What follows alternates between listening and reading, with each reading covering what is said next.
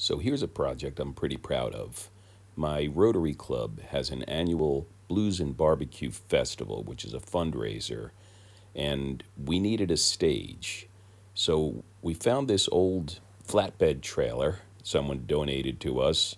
We had to beat on the brakes a little bit to get it rolling, but eventually we got it on the road, we got it to roll, and brought it to my friend's shop.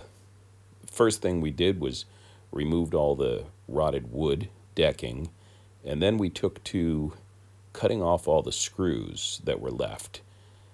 That was a big job. There were a lot of screws there. It was more than we expected. Different people came at it with different tools, angle grinders, sawzall, and eventually it just took a lot of people. One thing that we did learn is you didn't have to get them flush. You could have them sticking up a little bit because that was actually going to hold the new decking in place. If you had a sharp top on it, you could just pound the wood onto it. So we didn't go crazy with it. The next thing we did was we pressure washed it, and that got off most of the flaking paint, years of mold, because this thing had been sitting in a field for, well, too many years. So next thing you know, we had hit it with a couple of scrapers and some wire brushes here and there, but next thing you know, we were ready for paint. We wanted to paint it before we put the wood on so that the paint wouldn't get all over the wood. So we painted really everything that showed and things that were most likely to rot and rust.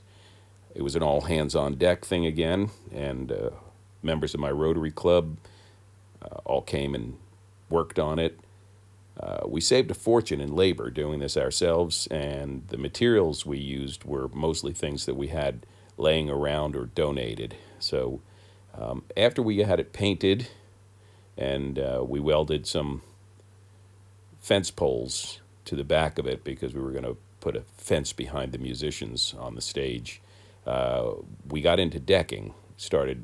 We used regular pressure-treated 2x, and it fit really, really well. There was very little waste involved. And,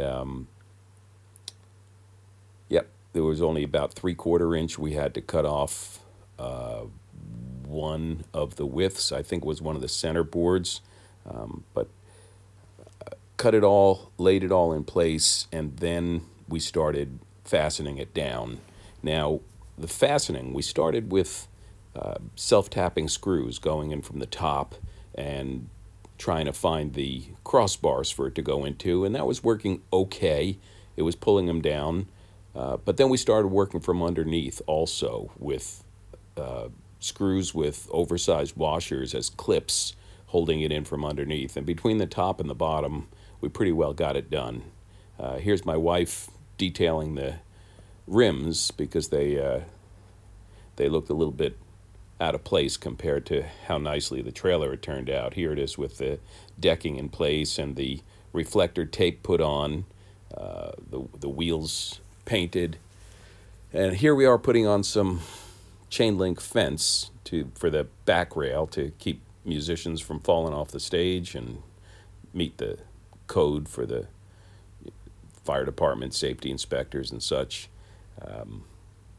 Put a top board on it and a foot rail, painted the mud flaps, have them look a little bit trick, and then I even used a little bit of tire bright and detailed the tires.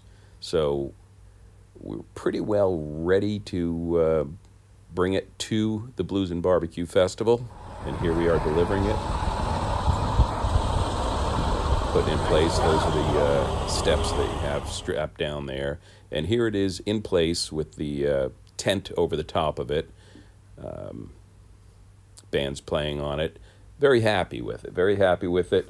One thing that we have left to do is we're going to build a permanent roof on it.